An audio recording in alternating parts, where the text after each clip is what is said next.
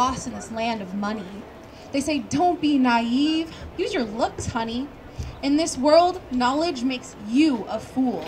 Haven't you learned your body is your tool?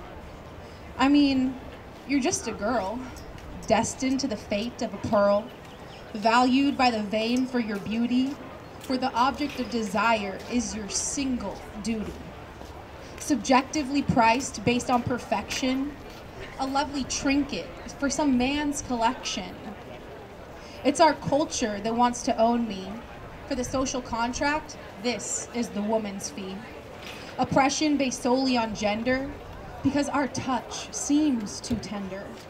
Materialized, objectified, over-sexualized, this is the female's demise.